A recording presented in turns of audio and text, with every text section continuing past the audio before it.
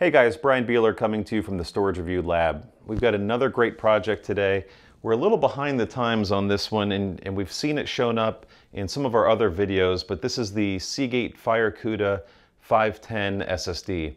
And this was launched in CES of this year, so back in January. The 510, which is this guy, and they also launched the 520, which is a PCIe Gen 4 drive. Now we don't have the 520 yet, but that guy tops out at 5,000 megabytes per second read, although this one's not too shabby with a spec sheet top out at 3450. All the FireCuda drives come with a 5-year warranty. They work with Seagate's C Tools management software, although there's not a Mac version currently. So you'll have to use something else, a PC or I believe a Linux devices for that. And it also comes as part of the launch of the Seagate gaming dock, which we've also done some work on already. So we're going to put this guy in the dock and just get a little bit of background on the FireCuda and its performance characteristics for the Mac. We're also dropping the review today as well, so we'll have our complete set of workloads available for you to see as well. One side note is that overall the performance profile is really strong. It's sort of upper middle pack reads for most of our workloads, but where it really stands out is on the right side. Not that it's really high end on the writes, it's still sort of in the upper middle, but it's upper middle for everything, which is great because when you look at some of the competing devices, like the WD Blue SN550, it was awesome in reads and led most of our benchmarks, but when you give it some high write activity, like in the VDI profiles, it gets all squiggly and freaks out a little bit. So this drive, not a lot of freakouts, so that's good. That's what we like to see in an SSD. Like to see workload consistency because not everyone does read-only workloads or real lightweight workloads. So this drive's got a really good performance profile from a balance standpoint. But like I said, let's drop it in the dock, show you what it does direct attached via the Thunderbolt 3 cable, and we'll go from there. So as noted, we're going to go ahead and drop this FireCuda into the Seagate gaming dock here just to see what it does. Direct attached to the Mac, we'll run Blackmagic just to get some top level numbers.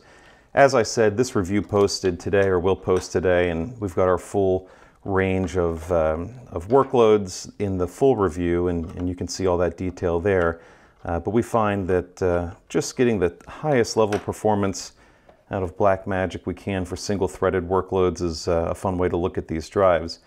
Now, just as a reminder, this is the FireCuda, so it's gaming-centric. In fact, if you look at all the marketing that Seagate has for this, it's got boss-level speed, gaming versatility, and future reliability. Although they've got a typo on the side, I assure you it can handle more than 2,600 total bytes written. It can take a whole 4K block and keep running. You know, boss-level speed, we get kind of wrapped up in some of the marketing things, and that's cute and all. The top end being 3,400 megabytes per second read or 3,450. Now we won't see that, of course, as you've watched our videos, you know that once you put in the overhead of the dock, of the cable, of the system and OS, that thing slows down. But it will give us a pretty good idea of its capabilities if I can dig this screw out that I've dropped. One of the nice things about this particular dock is it's got the little sticky tape there to help the heat dissipate. This is a double-sided design, which is probably fine for the intended use cases. If it were more mainstream, like the Barracuda family, or something designed to go in thin and lights and tablets, you'd want to see it be a single-sided PCB. The FireCuda also does go up to 2 terabytes in capacity, so it's topping out above some of the competitor drives.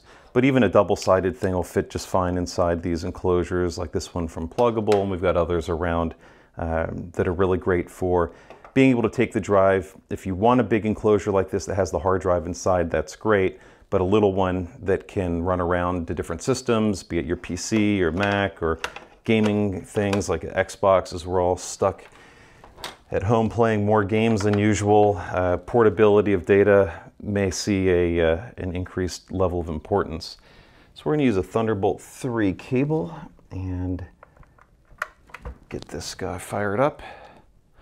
And then, like I said, we'll run Blackmagic against it just to make sure that we're seeing the high-end speeds that we like.